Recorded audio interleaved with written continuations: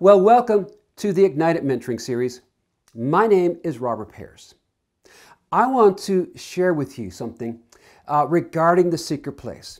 I've done many videos, and I pray they have ministered to you. But I keep getting asked, can I simply explain how to enter? And so I'm going to do 3 tapes. This first video is the 3 simple steps that you can take to come in and enter the secret place. Then I want to do another one, a follow-up.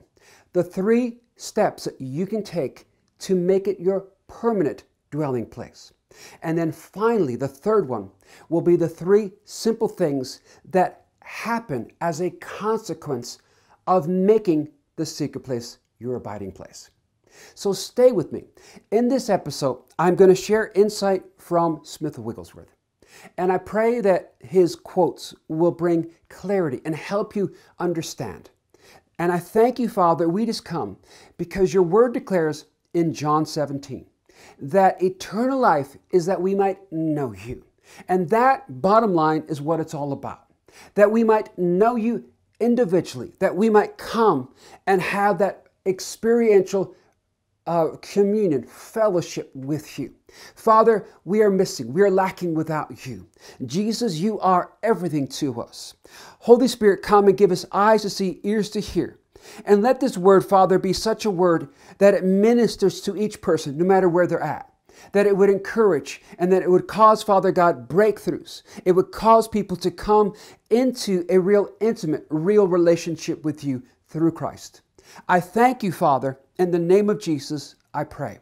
Now, we are building upon Psalm 91, and it reads, "He who dwells in the secret place of the Most High shall abide under the shadow of the Almighty."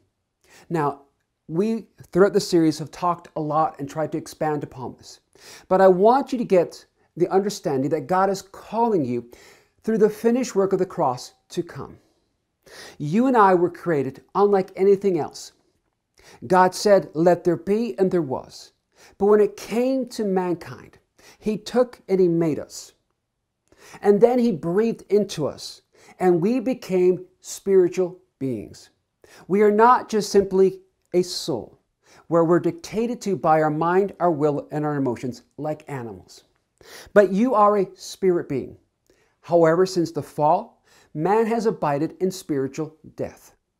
But through Christ, through the finished work, through Jesus, everything was completed on the cross. Everything that brings you access to the Father was done on the cross. And it's through that sacrifice, through the cross, that you are enabled to come. And it is through that sacrifice that you, as you receive Jesus, you are made spiritually alive again. You were created to have fellowship. You were created to have dominion by being under His dominion. And that's where we see that we abide under His shadow, under His authority. It restores you back into the position that He created and called you to walk with. Now, entering in, as I said, is through that work of the cross, through what Jesus did. And it is by faith. It is not by feeling. It's not by what you see, and you cannot earn it. You simply come as you are, trusting and believing in Jesus and His Word. And the first step that I want to share is that it's all about love. In Psalm 91, verse 14, it says, "Because He has loved me." We also read in 1 Corinthians 2:9, "Eye hath not seen, nor ear heard, neither hath it entered into the heart of man, the things which God has prepared for them that love Him." Now, we cannot even begin to imagine all the things that He has in store for us. But as you come into the secret place, you are going to discover it's about love. Smith Wigglesworth said this, "I pray, God, that there may be within us a deep hunger and thirst with the penetration which is centered entirely upon the axle of Him, for surely He is all in all."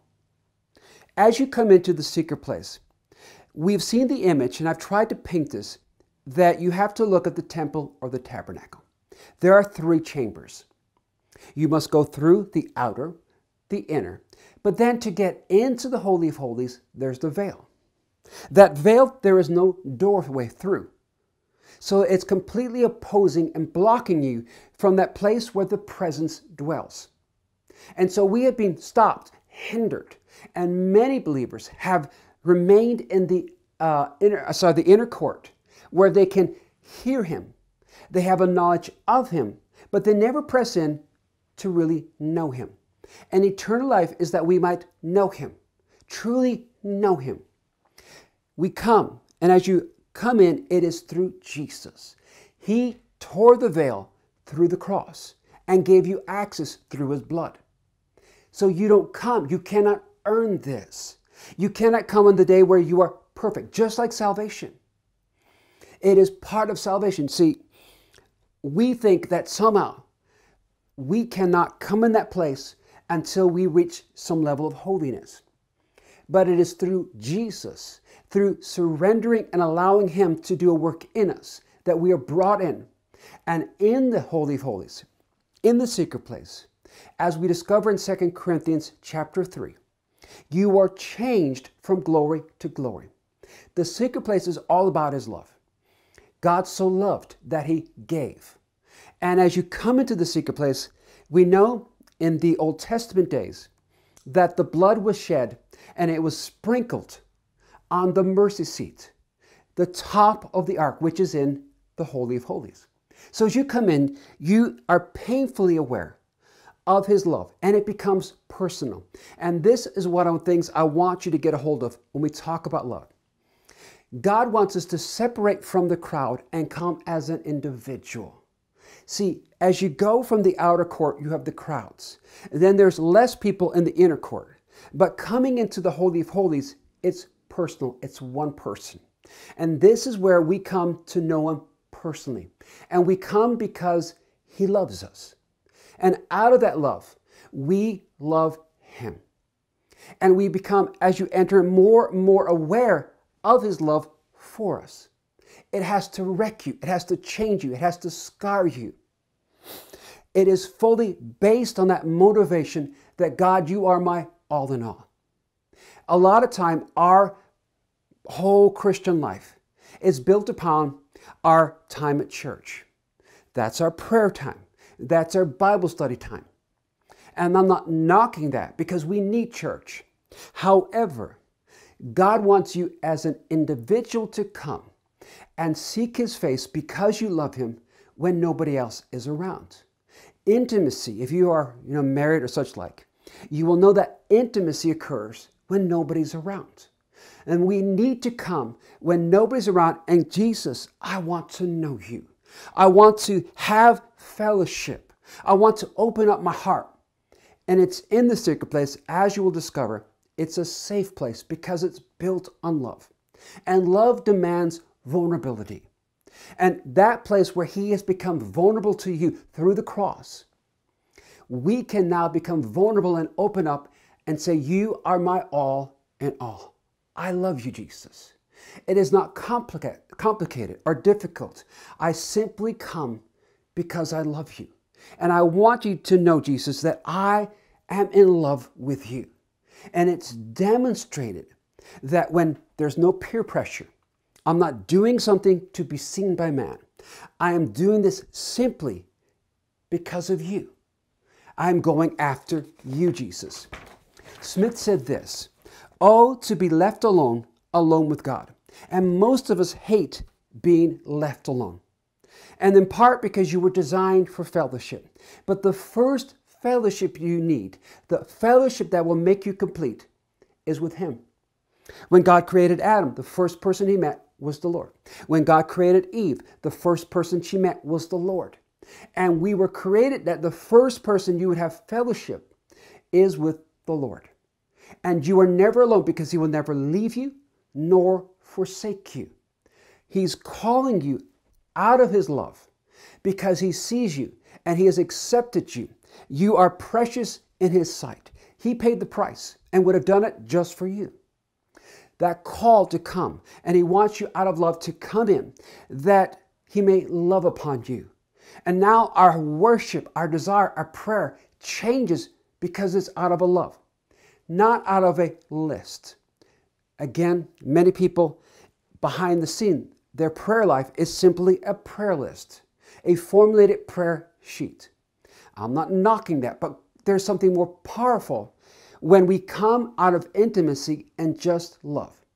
If you have somebody you love, your husband, your wife, or somebody that you're in love with, you will know that rich love is demonstrated in spontaneous, real words that come from the heart, that explain and reveal the very thoughts of the heart. And that's what happens in the secret place. I come not with a formulated prayer, but I come as I am, in simplicity, with love, wanting to be alone with Him, that I may pour out my love on Him. He has become my beloved, and my beloved is mine. Smith said this: we must not look at the things that have done in the past. We must look at Jesus, the author and the finisher of our faith. We must run with patience the race set before us, looking unto Jesus. It's not about what you've done, good or bad. Paul said, this one thing I do, forgetting what lies behind, good or bad. I have fixed my eyes on Jesus out of love.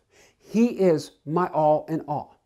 When you do that, you'll discover the secret place is not as much a particular place, but a position. Now, some people will criticize me because I've referred to it as the Holy of Holies, but there is no Holy of Holies. The temple is gone. However, you are still given access to the Holy of Holies spiritually. Now, if the temple was around today, you still would not have access because of religious rules. However, you have access to the Holy of Holies spiritually anytime, any place. Now, it starts by what you do behind the scenes, but then you come into this place where, just like with somebody that you love, you can at any moment, even during a conversation with somebody else, go off almost like into this daydream where you were caught up in that person. And we can enter this place where at any moment, any place, we enter in that place, caught up, consumed in Him.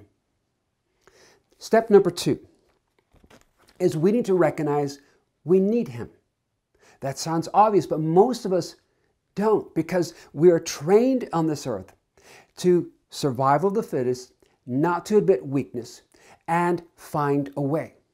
Smith Wigglesworth said, it is to have a clear knowledge that you are powerless to manage, but a rest of faith, knowing God is near at hand to deliver all the time. When you come to that place where you face, particularly when we face challenges that are simply too big, too great, then you start to realize, I need you. And we talk about the story in some of the videos that I've done, Jacob, because Jacob was a great example of a man who saw himself as self-sufficient, a good man trying to do good things. He wanted the inheritance, and he went after that inheritance. But you see that he's a weasel. You see that he does all these corrupt and bad things. And many of us are like that for many years. The Lord came to me and said to me, you are to me like a David. And I said, that's awesome. But you're also like a Jacob. And I don't like that. But see, in the secret place, when we come recognizing we need Him, God doesn't leave you as you are, but God wants to change you, as we'll discover later. He wants to take you as a Jacob and make you an Israel. But you have to first recognize your need. The same thing He says to the church in Revelation that is in Laodicea. The Laodiceans thought they were rich. They thought they had arrived. They thought they were doing it all right.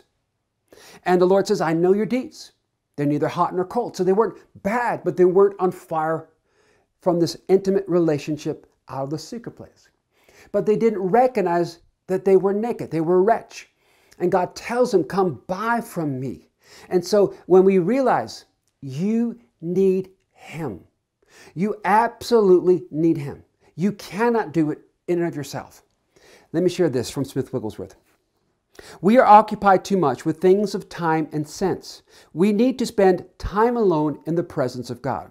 We need to give God much time in order to receive new revelations from Him. We need to get past all the thoughts of earthly matters that crowd in so rapidly. If he would only deal with us as He dealt with Jacob, then we should have power with Him and prevail. It takes time. We want an instant result. But see, when you come because you love, and when you recognize you need, a holy desperation consumes you, and a first love overtakes you, so that you are clinging to Him, you're going after Him, and you will not give in or stop. There's an earnest pursuit. We know from Hebrews chapter 11, verse 6, that He is, and that He is the rewarder of those who diligently seek Him. And so He makes promise, not just there, but multiple times in the Word, that if we would come to Him, if we will seek Him, earnestly seek Him. We see this even in Proverbs 8, that this pursuit will prove fruitful, that we will have this encounter with Him. God wants to meet with you. God has an appointment with you in the secret place. You have a divine invitation to come, and you have a divine appointment with Him.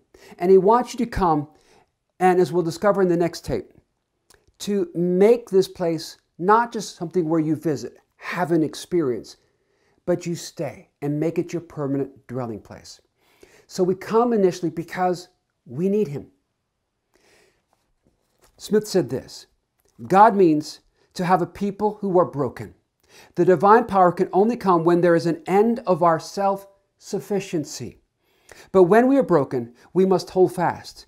If we let go, we shall fall short.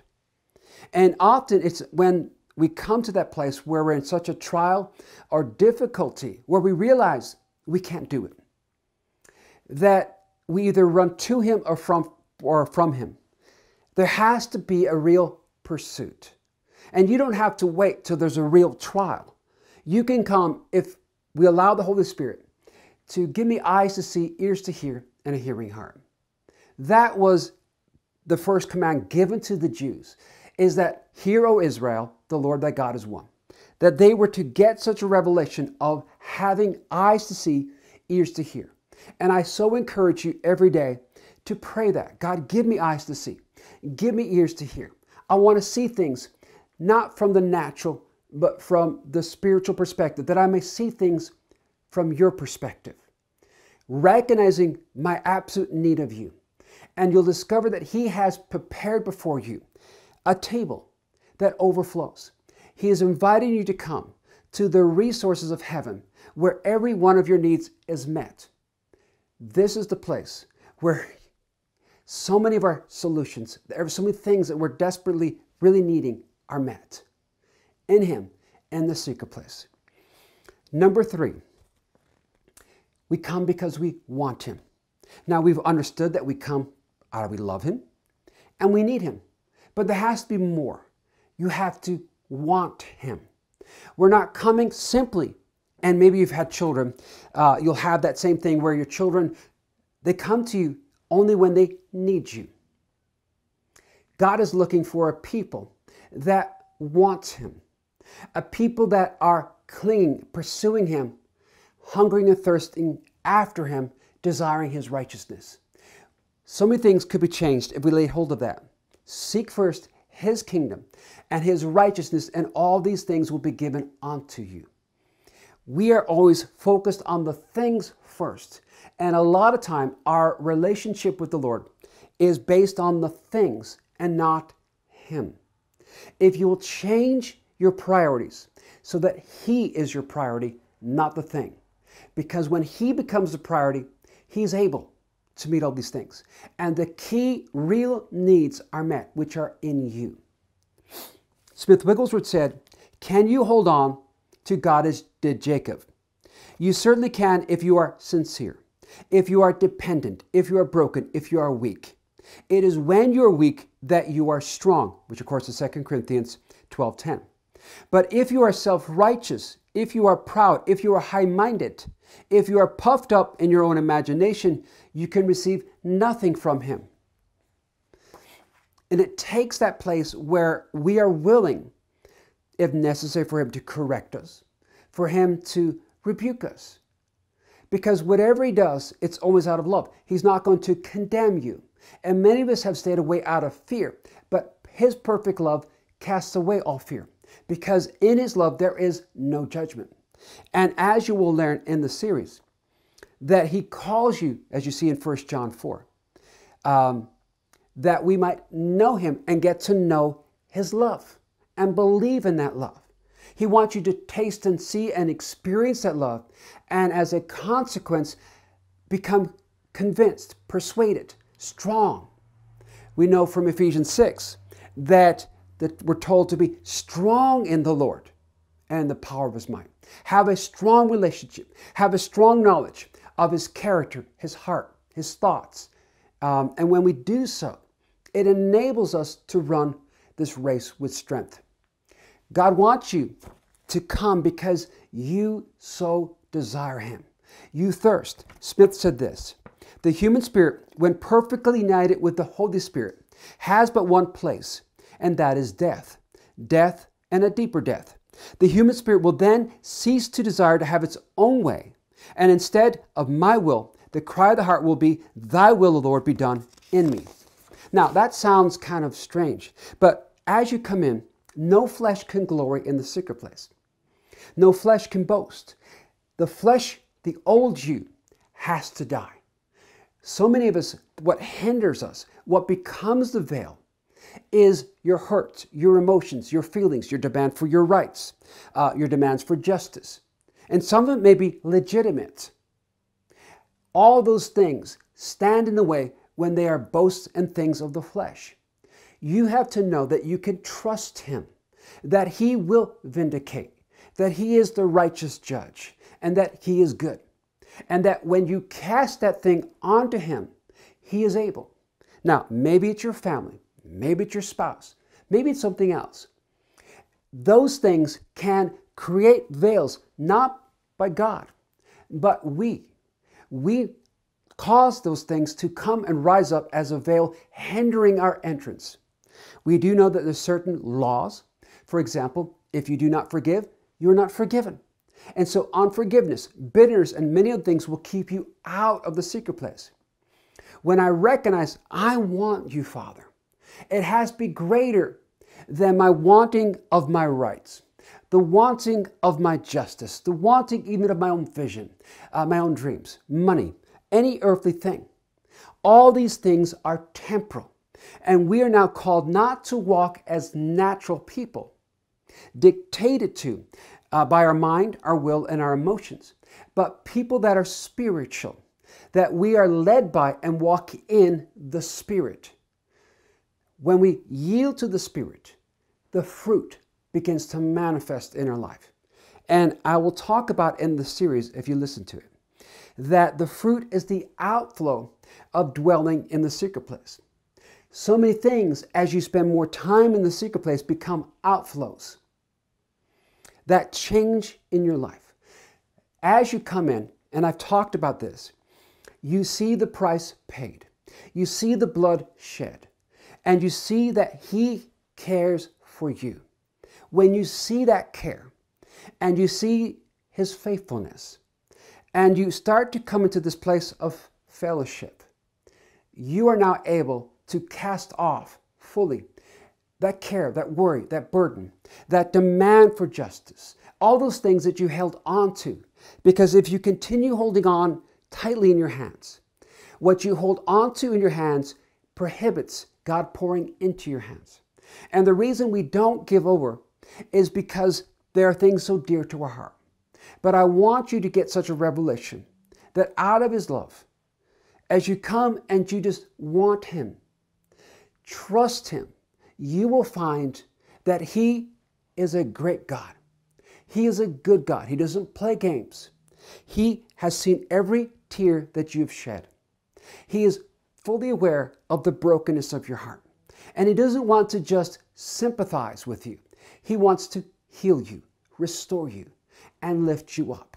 He wants to do something bigger in you, greater in you than what you can imagine. Those that learned to abide in the secret place became not just ordinary people, but extraordinary. Every one of the apostles, for example, they were nothings and nobodies. But through that encounter and learning to abide in the secret place, they turned the known world upside down, not just in their generation, but in every generation since. And God wants to do something so big through you that we can't even begin to imagine if we will simply learn to trust. And that's going to mean that we want Him more than these other things. I hunger and thirst for you.